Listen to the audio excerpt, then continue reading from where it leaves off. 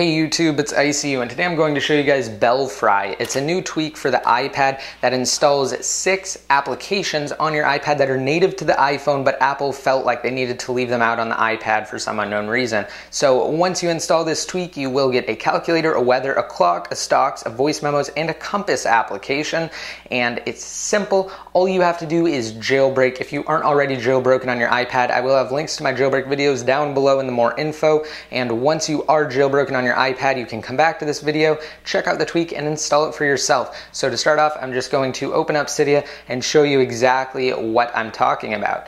Again, it's called Belfry. All you have to do once inside Cydia is go to the search tab at the bottom and search for Belfry. And once you have found it, all you have to do is install it. I'm not gonna lie, this does take quite some time to install. It took me a couple of minutes. Just do not exit out of it. Make sure you let it install all the way. Once you have it installed, you will have to reboot, and then you will get these 6 applications. As you can see, there's a picture right here with the applications. I went over them just a second ago, but in case you missed it, it comes with a clock, a stocks, a weather, a calculator, a compass, and a voice memos application.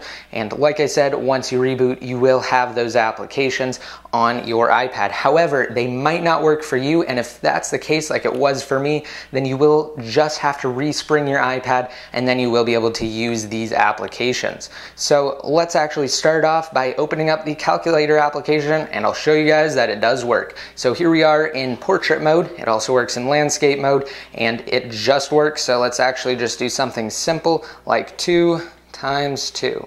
So 4, it does work. It's capable of doing everything the iPhone calculator application can do. Let's actually jump over to the weather application now. And as you can see, it's just like you'd imagine, a regular, typical weather application.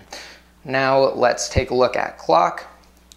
It looks the same as it does on the iPhone, however, it is enlarged for the iPad, and it works as well. You can also set new clocks here, and you can even add alarms just like you could on an iPhone.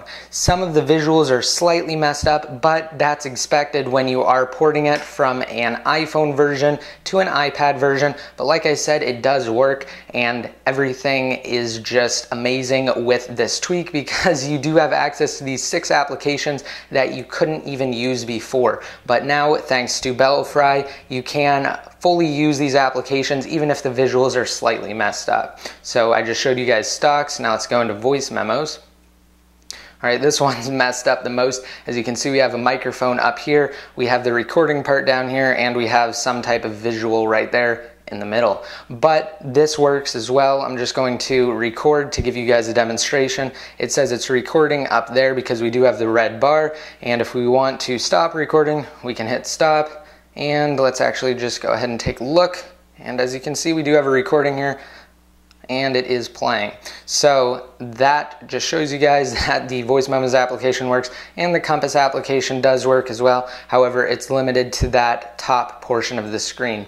But what you can do for some of these applications is actually go inside of settings, and if you have something installed like Full Force or RedtinaPad, then you can change these applications, and it only works with 2 of them right now, but hopefully they will add support in the future. It's actually made by the same developer as Belfry, so right now it just covers calculator and weather, and Full Force is the same as RedtinaPad. It just covers calculator and weather. So like I said, it does work, and it works extremely well. Even though some of the visuals are slightly messed up, you still have the functionality of these 6 applications. So I hope you guys liked this video. If you did, please remember to rate it up, leave any comments down below in the comment section, and if you aren't already subscribed, be sure to hit that subscribe button. And until next time, this is ICU signing out.